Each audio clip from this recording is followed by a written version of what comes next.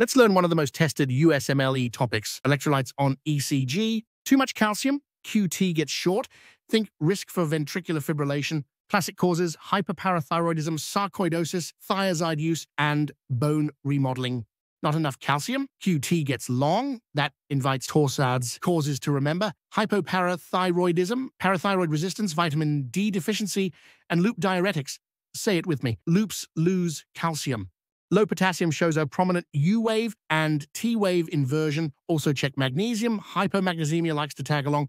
High potassium screams with peaked T waves, then widened QRS and prolonged PR.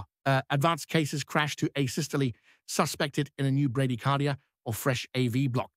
Calcium sets QT, high shortens, low prolongs. Potassium shapes the T. Low gives you a U, high gives you peaked T waves, then widens.